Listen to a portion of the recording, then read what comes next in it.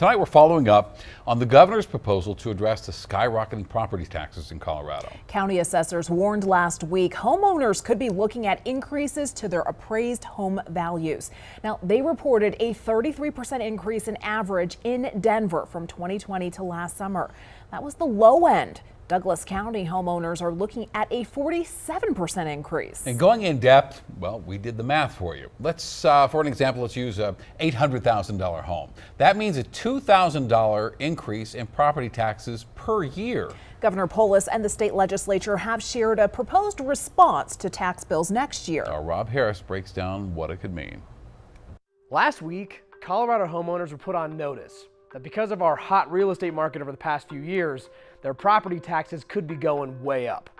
So we took a look at a hypothetical homeowner in Douglas County. They're living in a median priced home, and they were looking at an increase of more than $2,100. Numbers like this had a lot of people calling on state leaders to act. If the state lawmakers don't act immediately on this, then it will be a crisis, in my opinion. We now have a proposal from the governor and the legislature. The details could still change, but let's take a look at what it would mean. So back to our hypothetical homeowner. They now get to knock $40,000 off the appraised value, and the tax rate comes down slightly to 6.7%. So that means they're looking at an increase of about $1,858 compared to the more than $2,100 before. We do valuation, we don't do taxation, and I'm very clear on that. This is Scott Kursgaard. He's the assessor for Jefferson County. He's had a very busy week, talking to policymakers and to concerned residents. People are always unhappy when they think their taxes are going to go up. And we get calls like, how dare you raise our taxes?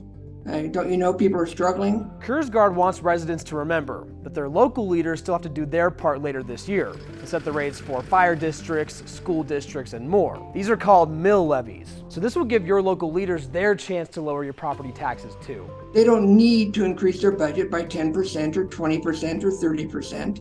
So they'll cut the mills down to give them the budget they need, and so that even when values are going up, taxes don't go up as much. For Denver 7, I'm Rob Harris. And digging deeper here, the state's property tax relief plan would use existing taxpayer funds to cover the cost, at least part of the cost. The ballot measure proposes a 1% increase to the state revenue cap in the Taxpayer Bill of Rights, also known as TABOR.